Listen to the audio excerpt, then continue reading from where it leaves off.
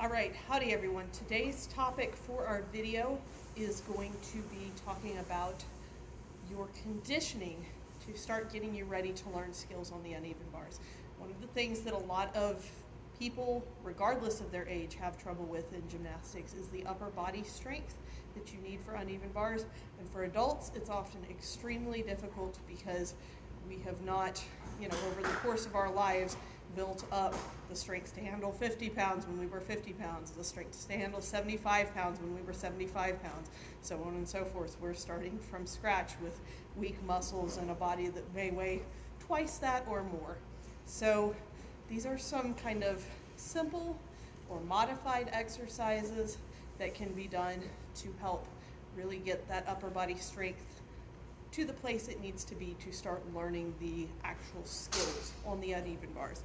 So the first thing we do is we work on our chin-ups a little bit. These will be important for pullovers and other skills like that.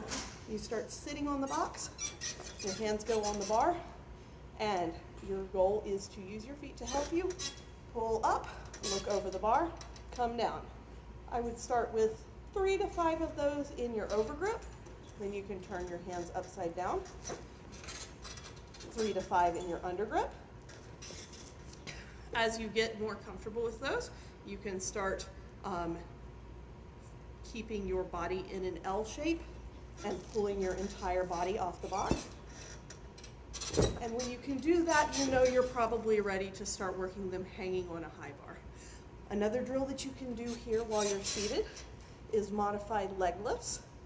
The way I like to do it is 3 to the bar with one leg, and then 3 with the other leg, and then 3 with both legs.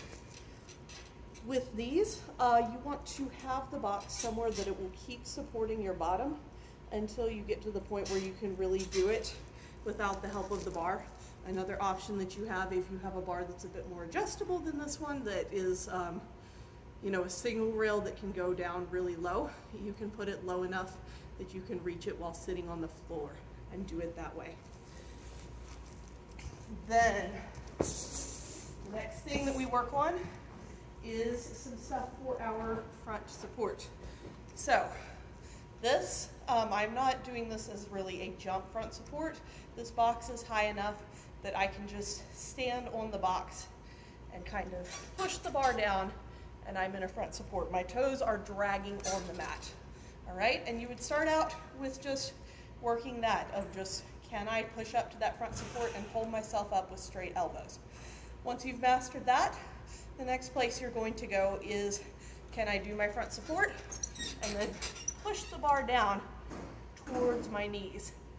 Hold that and come back down. When that gets to be easy, you can also start doing dips in this position, where you go. Relax down, and then push. Relax, and push. This eventually will become you relax, and then you swing your legs for a cast, but don't worry about that yet. Another good exercise for building strength in the front support position is going to that front support and then walking your hands down the bar. We call these parrot walks. You can do them in both directions to make sure that you are getting equal strength on both sides of your body. Walk all the way down, walk all the way back. If you need an extra challenge, you can put a piece of pit foam or something similar to that between your toes to make sure that your feet don't come apart while you're doing it. One more important exercise for our front support is a cast shape hold. This is also, as the name implies, starting to work us into our casts that we will eventually need to do to give us power for so many skills on bars like back hip circles, clear hips, giants, everything in that general range. You put your hands on the bar, you put your feet together behind you, and tuck your bottom under, lift your back. The more challenge you want, the further forward you should lean your shoulders past the bar. Right? Holding that for about 20 to 30 seconds is a good place to start. When that becomes easy, put a box behind your feet to elevate them, make it more like a horizontal cast shape. And when even that is too easy for you, you can use something unstable like a yoga ball to put your feet on instead of just a solid box. And that will force you to also work your obliques and really fight to keep that straight, tight body shape. One more final important shape to condition for uneven bars is the candle shape. This is your tap swings. This is your giants coming over the top of the bar. This is coming out of your clear hips.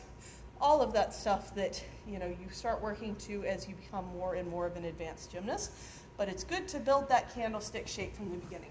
So the one I like for this is you lay down on your back with the post for the bar close to but not quite at your head. You want it at about where you can have your arms straight.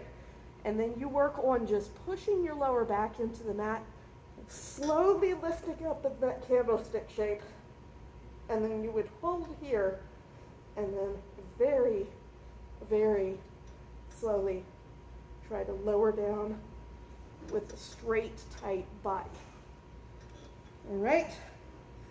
And as with everything else, 3 is a good number to start with, and then try 5, then try 10, and when you get to where you're ready for something more complicated, we'll probably have another video by then.